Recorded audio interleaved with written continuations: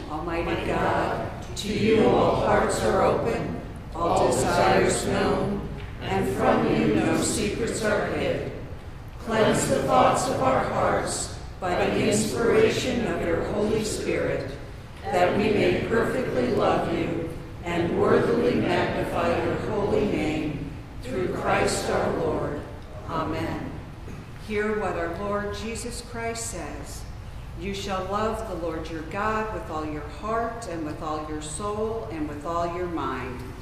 This is the first and great commandment, and the second is like it. You shall love your neighbor as yourself. On these two commandments depend all the law and the prophets. Lord, have mercy upon us. Christ, have mercy upon us. Lord, have mercy upon us. Please join me in the Gloria in Excelsis. Glory to God in the highest, and peace to his people on earth.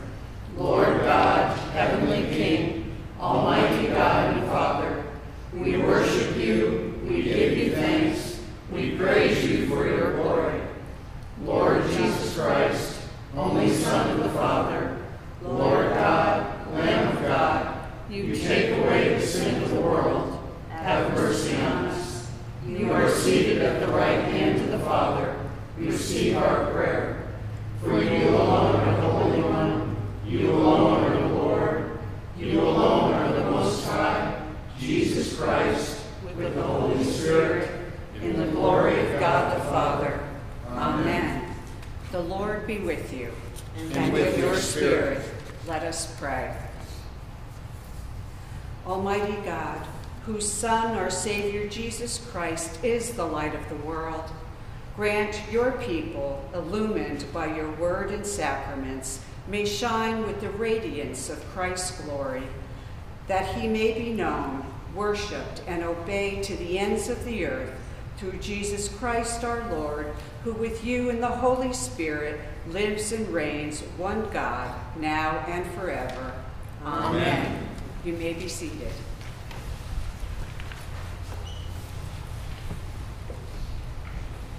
Tonight's first reading is taken from Exodus chapter 12, beginning in the 21st verse.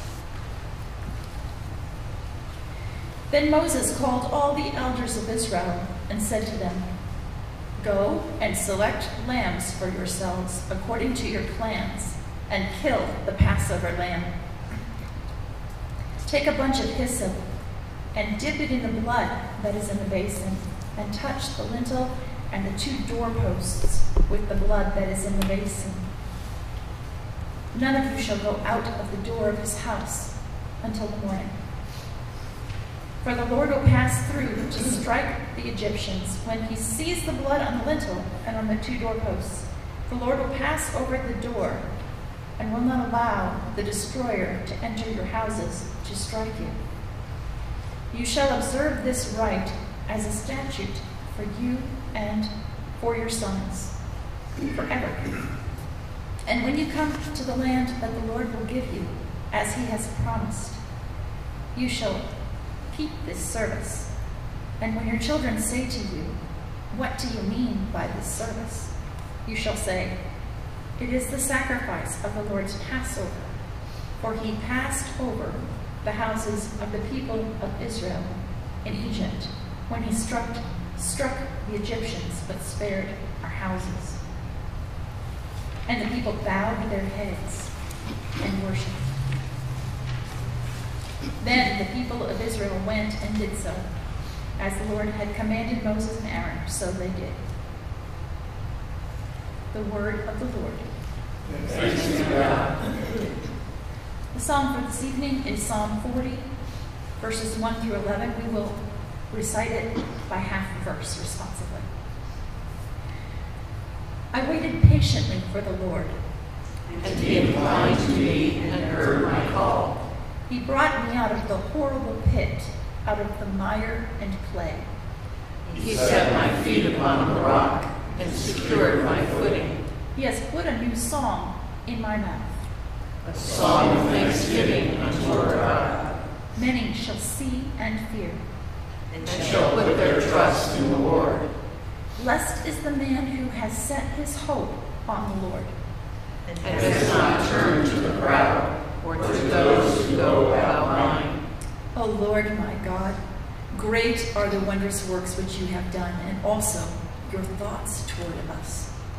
There is none who can be compared with you. If I should declare them and speak of them, They would be more than I am able to express. sacrifice and offering you do not desire. But my ears you have opened. Burnt offerings and sin offerings you have not required. And so I said, Behold, I come. In the volume of the book it is written of me that I delight to do your will, O my God. Indeed, your law is within my heart. I have declared your righteousness in the great congregation. Behold, I will not restrain my lips, O Lord, and have you known. Second lesson comes from 1 Corinthians chapter 1, beginning in the first verse.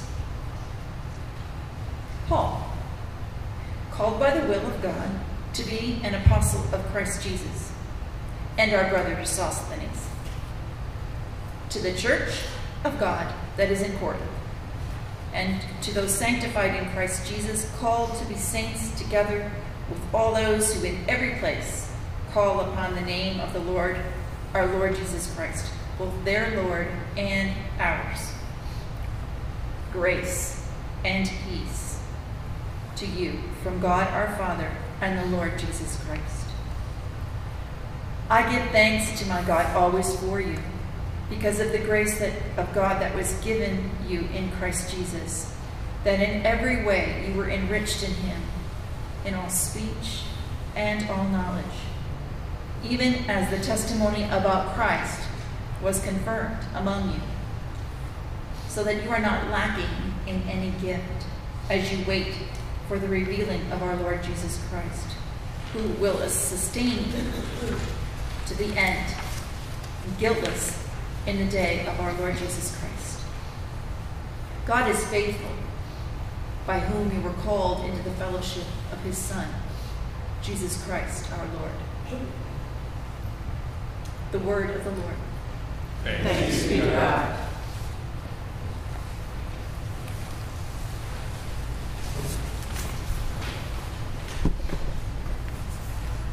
The Holy Gospel of our Lord Jesus Christ according to St. John. Glory to you, Lord Christ. The next day, John the Baptist saw Jesus coming toward him, and he said, "Behold, the Lamb of God who take away the sin of the world.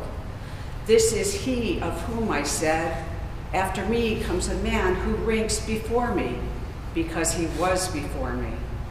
I myself did not know him, but for this purpose I came baptizing with water, that he might be revealed to Israel." And John bore witness. "I saw the Spirit descend from heaven like a dove, and it remained on him.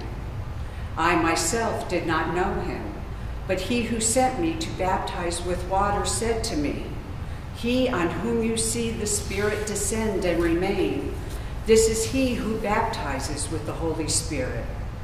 And I have seen and have borne witness that this is the Son of God."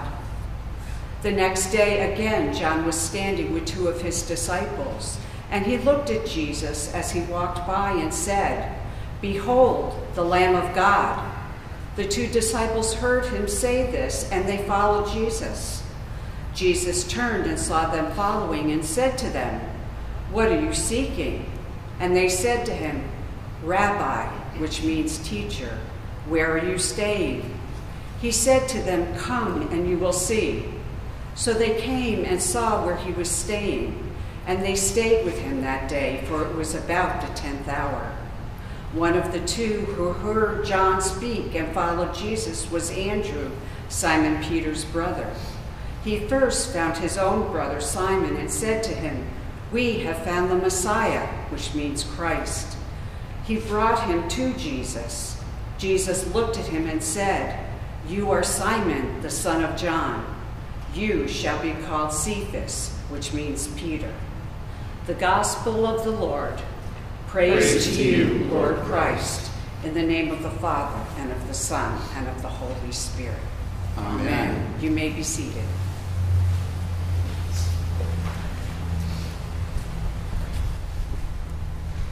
Come, Holy Spirit, fill the hearts of your faithful people and enkindle in them the fire of your love. Send forth your Spirit, and they shall be created, and you shall renew the face of the earth. These things we pray in the name of God, Father, Son, and Holy Spirit. Amen. Well, here we have a continuation of the baptism account, that period of time where Jesus goes to be baptized. You recall last week John says it's I who should be baptized by you. He understands the hierarchy here of who's the Messiah and who's not. And he identifies the Lord in a distinctive way. Now, you remember I said over Christmas that Bethlehem was the site, Migdal Eder, where the lambs at the temple would be raised. How curious it is, how wonderful it is that here he is identifying once again Jesus, who is the Lamb of God. He's not just the Lamb of God, but the Lamb of God who takes away the sin of the world. And then he makes this curious but very deep and profound exclamation, He says, "After me comes a man who ranks before me because he was before me. I myself did not know him, but for this purpose I came baptizing with water that he might be revealed to Israel." What's he talking about here? Again, it's sort of this hierarchy that understands this is the pre-existent, the Logos. This is the Son of God. So he understands the hierarchy here, and he says, he comes before me. He even comes before David. It's a very interesting but very important commentary that he's making. I did not know him, but for this purpose I came baptizing with water. That song of Zechariah is so profound. If you ever have a chance to look it up in the daily office and reread it, of course, it's the story of the prayer of Zechariah when, you remember, he was struck dumb. He couldn't speak when he heard that he and his wife Elizabeth were going to have a child, and that child would be what? The great prophet John the Baptist. The thing I want to say is sort of sacrifice, the sacrifice of a lamb or of an animal or of the produce of the land did not exist within Eden. Eden did not need the sacrificial system because the relationship between God and humanity, Adam and Eve, was uninterrupted and unimpeded. But of course, the fall happens. The fall happens. And Eve and Adam eat of the tree of the knowledge of good and evil. And everything comes tumbling down. That relationship that had been unimpeded, uninterrupted, was complete and holy. And the word shalom means peace. And many people believe that the kind of peace that is described in the word shalom is actually wishing for you the return to Eden when everything was right, before the sin had entered the world. And of course, Eve is created and the sin happens. And after the sin, they hide from the Lord in the garden. You remember that? And the Lord says, "Who said you were naked?" And you can see right then something significant has happened. And so in Genesis 3:20, it recapitulates, "The man called his wife's name Eve because she was the mother of all living. And the Lord made for Adam and for his wife garments of skins and clothed them." It's implied here that there was a death that was a consequence of that sin. God, because of his love for them, and I think because of the modesty and purity of God, he wanted to cover them so their shame would not be as profound in that matter. And so it says that he made for them garments of skins and clothed them. So the first death that happens after that terrible sin was the death of the animals that provided the clothing for them. But there's another thing that happens. Then the Lord says in verse 22, "Behold, the man has become like one of us in knowing good and evil." Now the trouble is that all they knew before was good. Would that they not have ever learned of evil. You see, the devil never gives the complete story. He never paints the complete picture. He always leaves something profound out. The knowledge of good and evil. You know, certainly, wouldn't you like to be like God, knowing good and evil? But he didn't imply, or did not even describe, the cost of what that knowledge would create. And God says, "Behold, the man has become like one of us, knowing good and evil." Now listen to this. "Now lest he reach out his hand and take also of the tree of life and eat and live forever." Now why am I bringing this up? Well, I'm bringing this up because I think it's very critical. We are temporal creations. Even in the garden, it's my sense that we were material, spiritual, yes, because of the spirit that resides within us, but we had a temporal existence. And as long as we were in the presence of God, his radiance gave us life. And so I think that as long as we were in relationship with God and in the presence of God, just like photosynthesis happens with plants, as long as we were in his presence, we had life. He says, lest he reach out his hand and also take of the tree of life and eat and live forever. Therefore the Lord sent him out of the Garden of Eden to work the ground from which he was taken. He drove out the man, and by implication the woman. And at the east of the Garden of Eden he placed the cherubim, mighty angels, and a flaming sword that turned every way to guard the way to the tree of life. So we only have that restored eternal life when the restoration happens through the death of Jesus Christ. You see, it's nothing we can fabricate our own. I'm convinced that we were temporal beings, but in the presence of God, in relationship fully with God, at that time we had uninterrupted life for as long as that relationship was sustained, which would have been forever until sin entered the world.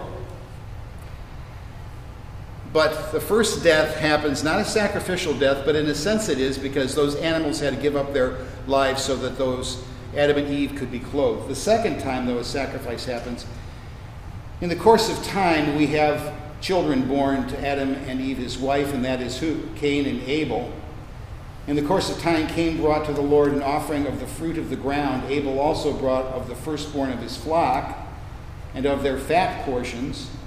And the Lord had regard for Abel and his offering, but for Cain and his offering he had no regard. So we see that sacrifice is being offered. Now, they're within the generation of their parents' expulsion from what? The Garden of Eden.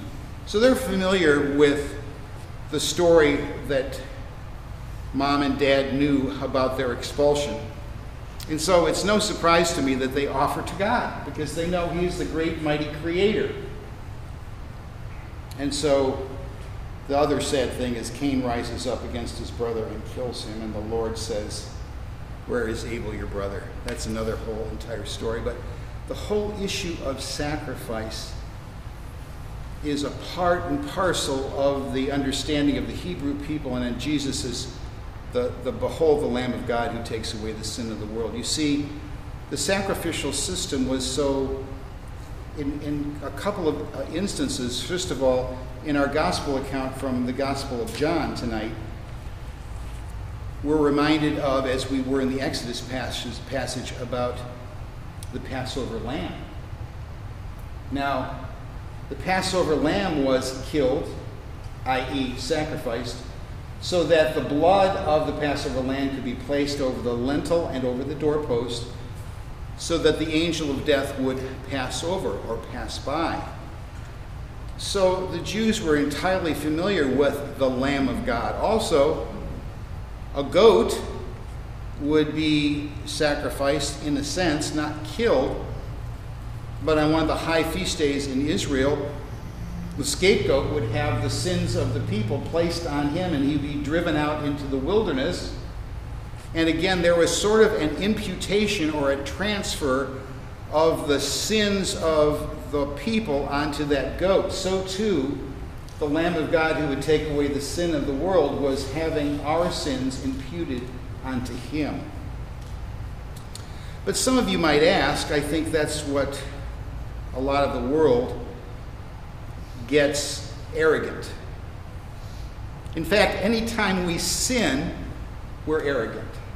Because what we're saying is, I would like to exchange whatever I want to do that perhaps God has clearly said should not be entertained, that means thought about, nor should be committed. When we say, I don't care, we're exalting that thing over God. We're saying, this thing is my idol. This is the thing I will worship. It can be a host of things. It can be immorality, it can be sensuality, it can be money. I think it was either G.K. Chesterton or C.S. Lewis that said that man is about worshiping idols. We build idols and then we worship them. That's a paraphrase, but I'm pretty sure that's the two of them, both of them great writers in, I think it would be the early 20th century, late 19th century in England. And so people would say, well, why does God want to kill an animal? Why does God need a sacrifice? It does say in our Psalms that he doesn't desire the sacrifice. But here's what I think he's saying here.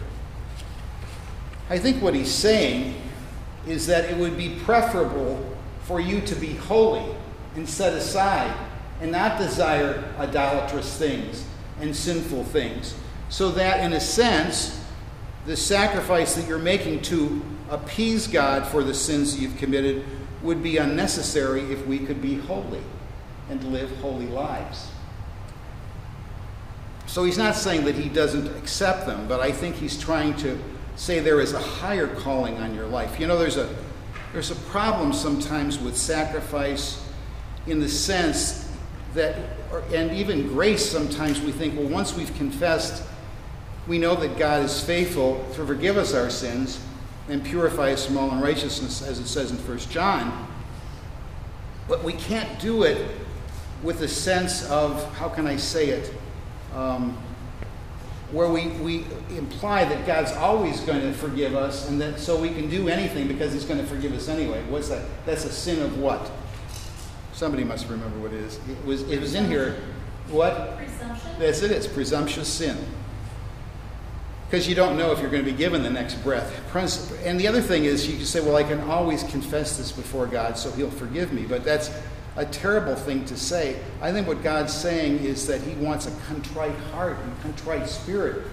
Because to think I can always ask for the forgiveness and then God will wink at it is a totally destructive thing. So why would God honor the sacrifice, let's say, for instance, of a sacrificial lamb at the temple? Well, I think there are several reasons. First of all, is we have to realize that only God can forgive sin. Now, we can forgive somebody who sins against us, but that hasn't obliterated the effect of the sin, because sin has ongoing consequences. Remember how I said the devil never gives you the full picture? He said you'll know discerning between, good and evil. He didn't say what the consequences were going to be. Separation from God, no longer life everlasting in the presence of God. You're going to be kicked out of the garden. You're going to have to earn the sweat of from the sweat of your brow, your livelihood. The wife is going to have pain in childbirth. You see all the consequences that he didn't talk about. So God is the only one that can forgive sin because he's eternal, we're temporal. And I believe that he's the only one that can restore the relationship, you see. So as we were kicked out of the garden, there needed to be something that happened so that we could be restored.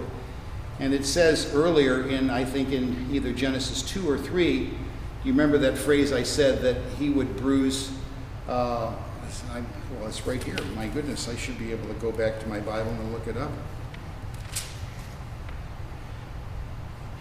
He says, he's talking about the snake, the serpent. I will put enmity between you and the woman, and between your offspring and her offspring. He shall bruise your head, and you shall bruise his heel. They believe, biblical theologians believe, that is a glimmer of the incarnation. But anyhow, so what I'm trying to say is that only God can forgive sin, only God can atone for a sin and restore us.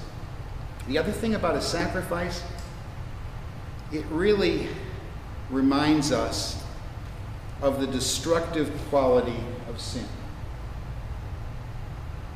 With sin comes death. With sin comes separation. And so when you sacrifice something of your herd or your flock, something that you worked hard, it suddenly tells you that there has been a consequence paid. It needs to be paid. Redemption needs to be made. And so when we see that, it's not as though God needs the blood of goats, the aroma of burning flesh, but what he wants us to know. It's a learning experience for us. The wages of sin is death. He wants us to know there's always a cost. There's always a consequence. And the other thing is that he wants us to understand that we can't just skate. God's just going to wink at it. Because he's holy and he's pure, but he's not without compassion. He's not without mercy.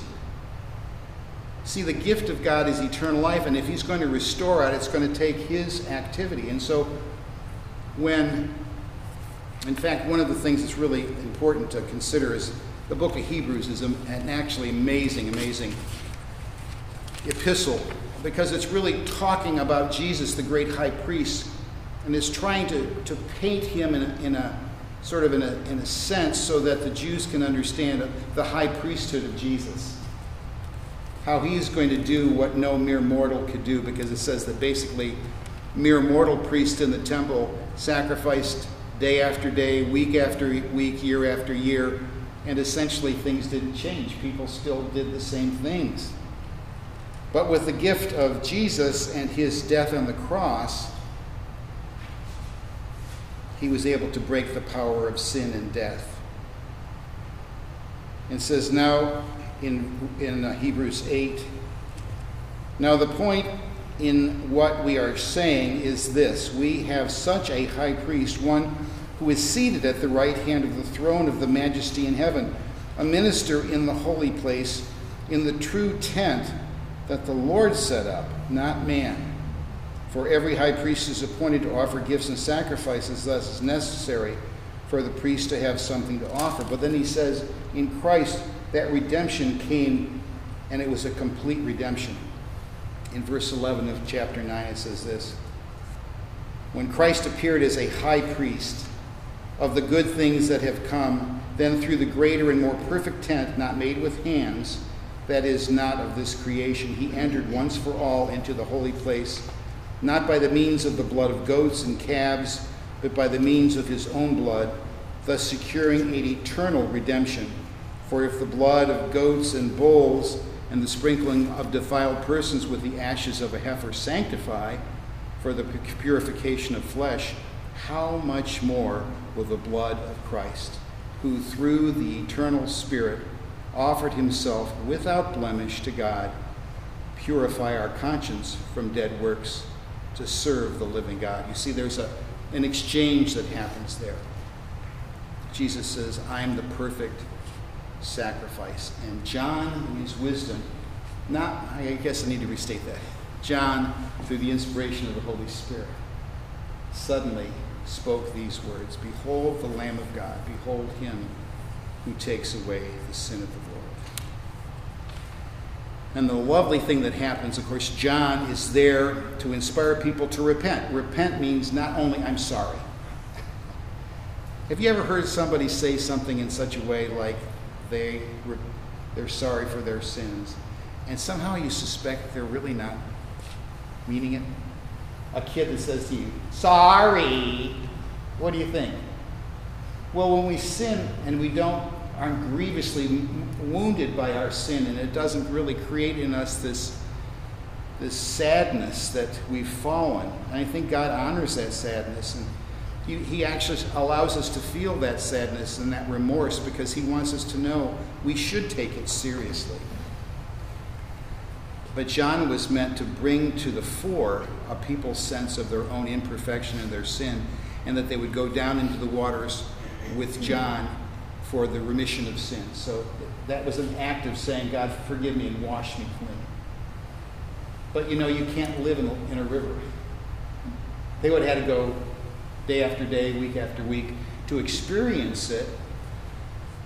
But in Christ, believe it or not, when we believe and trust in him and call him our Lord and Savior, and we go down in trust into the waters of baptism, more importantly, we give or equally important is that we give our lives to the Lord Jesus Christ through repentance, which means to turn around.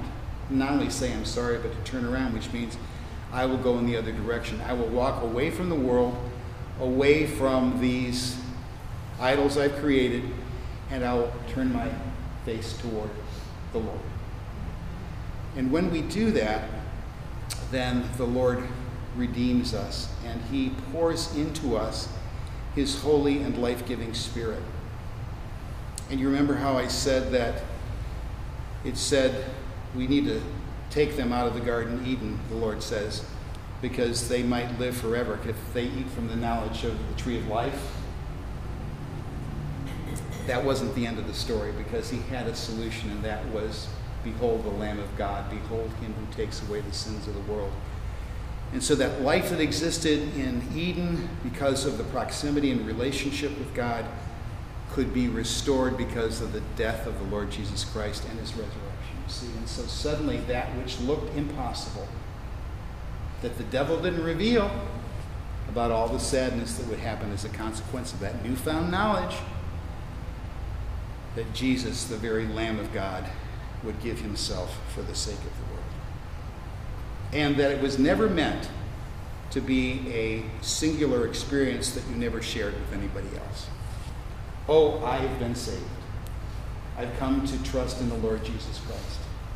I think the first and important thing that we ought to do after that happens to us is that we share it with somebody.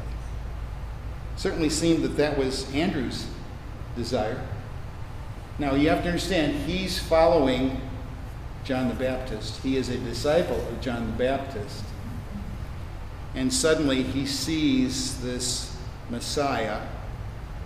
John, in a sense, is passing a baton, or he's handing him over to the Messiah. Where are you staying? Can you tell me more? It's sort of, I think, what's happening. And Andrew goes to follow the Lord. And then very soon he brings his brother. And then sort of the rest of the call of the disciples happens. Behold the Lamb of God, behold him who takes away the sins of the world. That was always the Lord's intention, for us to believe and trust in him so that the restoration could take place. And even though the consequences of that first sin was destructive, if we believe on the name of the Lord Jesus Christ, it says, we shall be saved. And that restoration can happen, but not through our initiation, but through the hard wood of the cross. I guess the last thing I want to say is this sense of, there's a prayer for mission in the morning prayer. The Lord Jesus Christ, you stretched out your arms of love on the hard wood of the cross, that everyone might come within the reach of your saving embrace. Saving embrace. I've often thought, is he talking about embracing us? Yes. But I think that in a very curious way, in a miraculous way, that he also embraced the hard wood of the cross. When you and I would have said, no way, Jose, I'd call down my angels. But he loved us so much that he gave himself for our sake. He wasn't robbed of his life. He laid it down for our sake. Thanks be to God. May we pray. Gracious God, help us to experience your life-giving power through the cross. Allow us, Lord God, to seek to offer ourselves to you completely. And then we ask you, Lord God, after we do so, to allow you day by day, moment by moment, free access to our lives, and then breathe into us your holy and life-giving Spirit. We love you, Lord, and we pray these things in your mighty name, Jesus. Amen.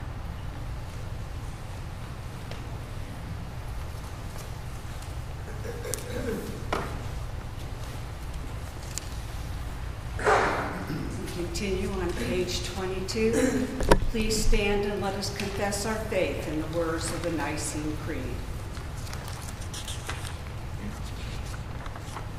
We believe in one God, the Father, the Almighty, maker of heaven and earth, of all that is visible and invisible. We believe in one Lord Jesus Christ, the only begotten Son of God, eternal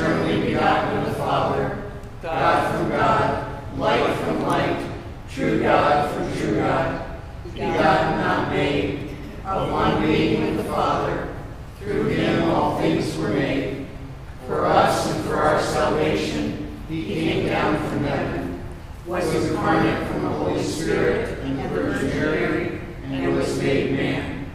For our sake he was crucified under Pontius Pilate. He suffered death and was buried. On the third day he rose again, in accordance with the Scriptures.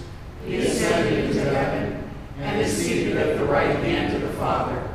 He will come again in glory to judge the living and the dead, and his kingdom will have no end. We believe in the Holy Spirit, the Lord and giver of life, who proceeds from the Father and the Son, who with the Father and the Son is worshipped and glorified, who has spoken through the prophets. We believe in one holy Catholic and Apostolic Church. We acknowledge one baptism for the forgiveness of sins.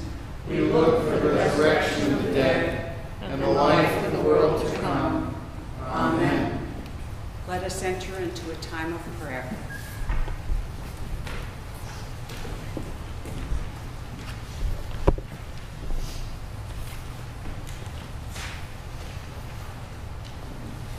Prayers of the people. Let us pray for the church and for the world, saying, hear our prayer. For the peace of the whole world and for the well-being and unity of the people of God. Lord, in your mercy, hear our prayer. For Foley, our Archbishop, for Mark, our Diocesan Bishop, for Roger, our Bishop Emeritus, and for all the people and clergy of our diocese and this congregation, including Karen, our deacon, and Joe, our pastor.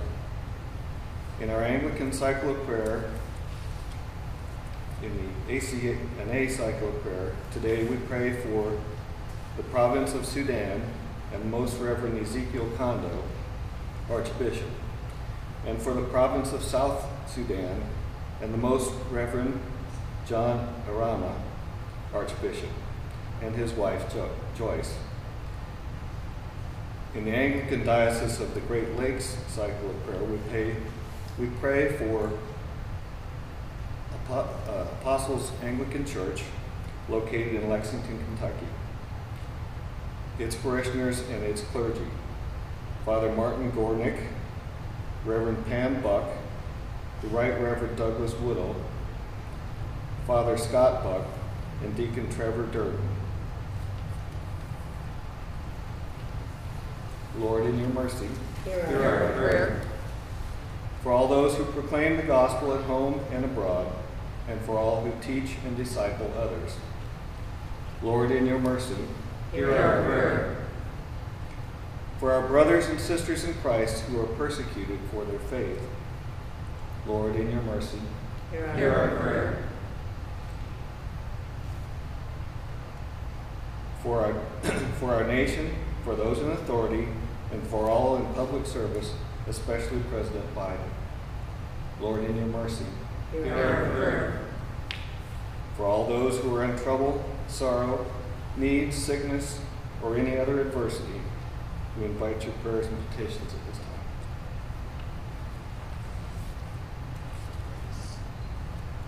Pray for Wendy as she anticipates surgery, for her safety and for healing. Pray for continued healing for Karen. We pray as well for continued healing for Lolita. We pray as well for Marilyn, Susan Rice's mom. The Lord will be with her and allow her to know her presence, and that your family would strengthen Marilyn's family in the days ahead. We lift up Missy and her family.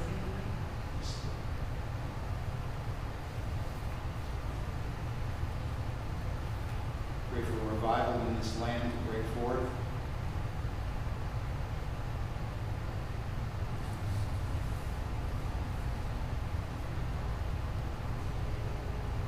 Lord, in your mercy, Hear our prayer.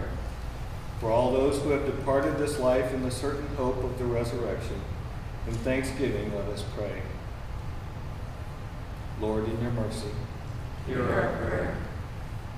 Heavenly Father, grant these our prayers for Jesus Christ's sake, our only mediator and advocate, who lives and reigns with you in the unity one God, now and forever. Amen. Amen. Let us confess our sins to Almighty God.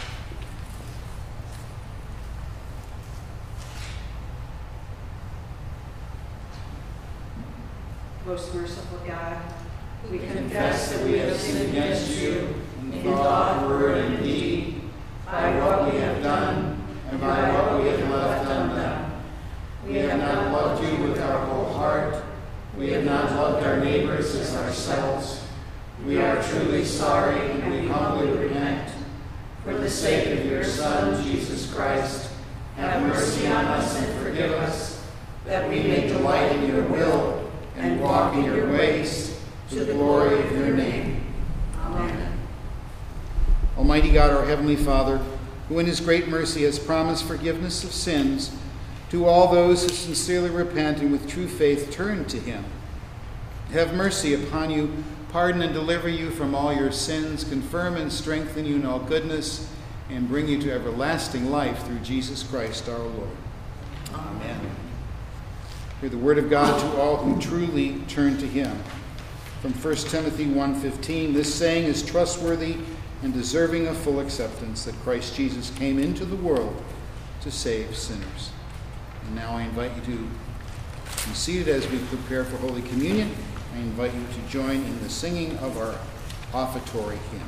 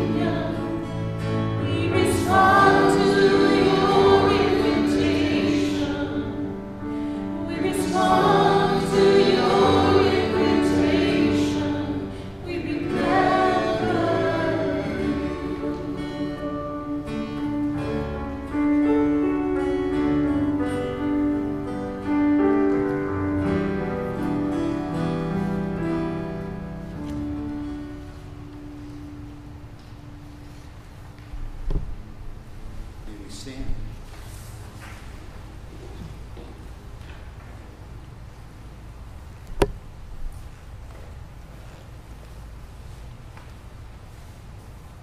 Praise God from whom all blessings flow. Praise him, all creatures here below. Praise him above, ye heavenly hosts. Praise Father, Son, and Holy Ghost. Amen. All things come of thee, O Lord, and of thine own have we given thee. Amen. Continue with our great thanksgiving.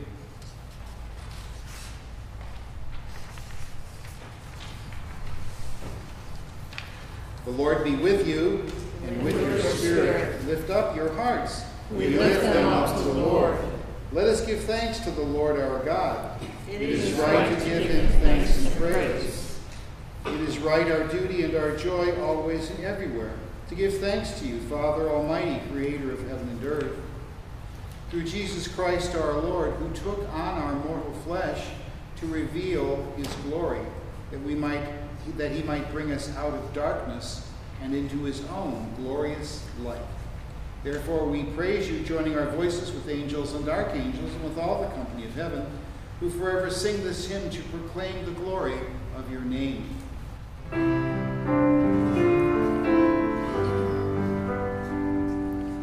Holy, holy, holy Lord, God of power and might. Heaven and earth are full of your glory. Hosanna in the highest.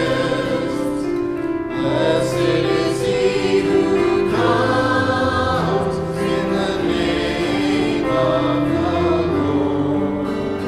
Hosanna, Hosanna in the highest.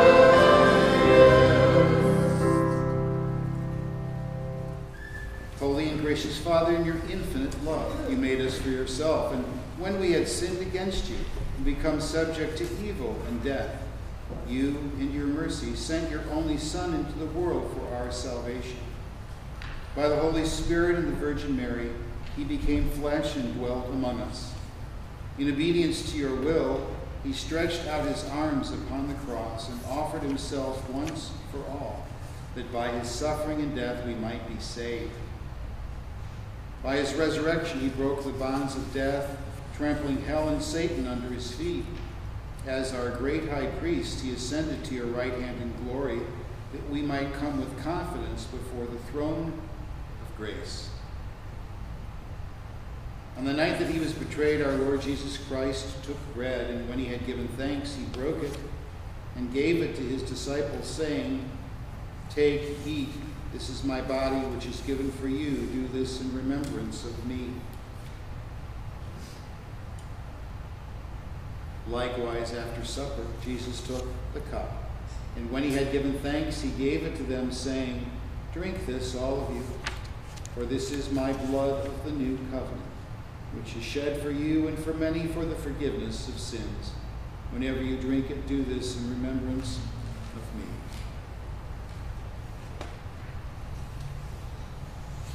Therefore, we proclaim the mystery of faith. Christ has died, Christ is risen, Christ will come again. We celebrate the memorial of our redemption, O Father, in this sacrifice of praise and thanksgiving, and we offer you these gifts. Sanctify them by your word and Holy Spirit, to be for your people the body and blood of your Son, Jesus Christ. Sanctify us also, that we may worthily receive this holy sacrament, and be made one body with him, so that he may dwell in us and we in him. And bring us with all your saints into the fullness of your heavenly kingdom, where we shall see our Lord face to face. All this we ask through your Son, Jesus Christ, by him and with him and in him, in the unity of the Holy Spirit. All honor and glory is yours, Almighty Father, now and forever. Amen. And now, as our Savior Christ has taught us, we are bold to pray. Our Father, who art in heaven, hallowed be thy name. Thy kingdom come, thy will be done, on earth as it is in heaven. Give us this day our daily bread, and forgive us our trespasses, as we forgive those who trespass against us. And lead us not into temptation, but deliver us from evil. For thine is the kingdom, and the power, and the glory, forever and ever. Amen. Hallelujah, Christ our Passover Lamb has been sacrificed once for all upon the cross. Therefore let us keep the feast. Hallelujah. Let us pray. We do not presume to come to this your table, merciful Lord, trusting in our own righteousness, but in your abundant and great mercies. Apart from your grace, we are not worthy so much as to gather up the crumbs on your table. For you are the slain Lord, whose character is always to have mercy. Grant us therefore, gracious Lord, so to eat the flesh of your dear Son, Jesus Christ, and to drink his blood, that our sinful bodies may be made clean by his body, and our souls washed through his most precious blood, and that we may evermore dwell in him, and he in us. Amen.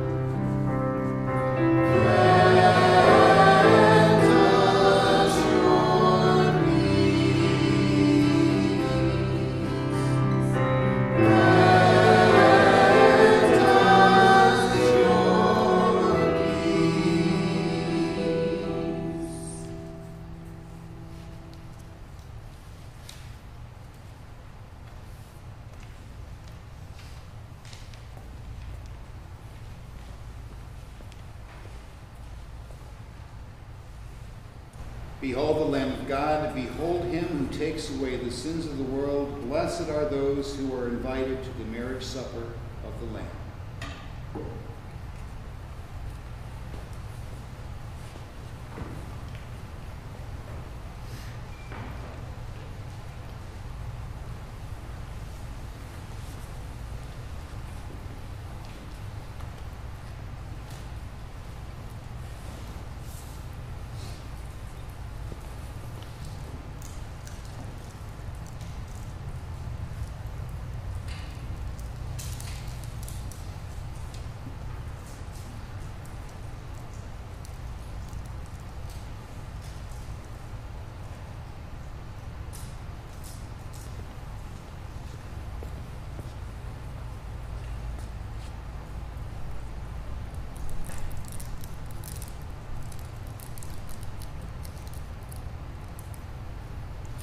The body of Christ, the bread of heaven.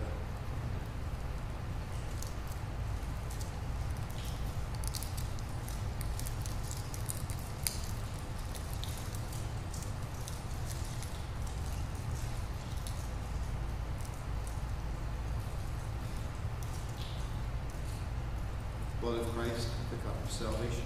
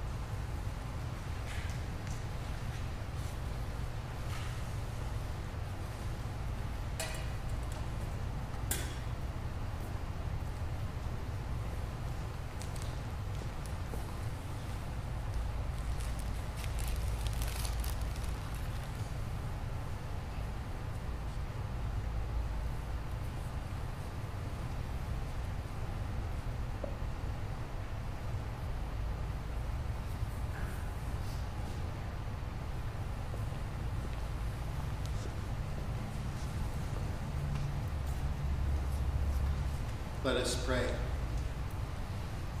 Heavenly Father, we thank you for feeding us with the spiritual food of the most precious body and blood of your Son, our Savior, Jesus Christ, and for assuring us in these holy mysteries that we are living members of the body of your Son and heirs of your eternal kingdom. And now, Father, send us out to do the work you have given us to do, to love and serve you as faithful witnesses of Christ our Lord. To him, to you, and to the Holy Spirit, be honor and glory, now and forever. Amen. Peace of God, which passes all understanding, keep your hearts and minds in the knowledge and love of God and of his Son, Jesus Christ our Lord, and the blessing of God Almighty, the Father, the Son, and the Holy Spirit be upon you and remain with you always. And we stand for our closing hymn this evening, Ye Servants of God, your Master proclaim.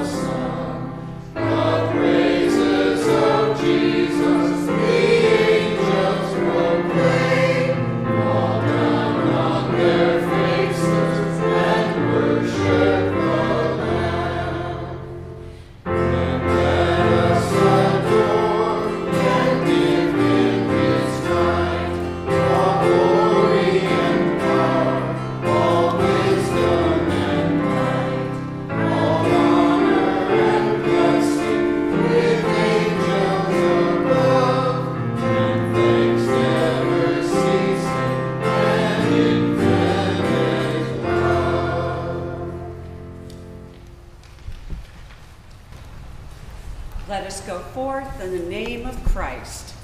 Thanks be to God. Hallelujah. Hallelujah. And may the peace of the Lord always be with you. And also with you. Please pass the peace with one another.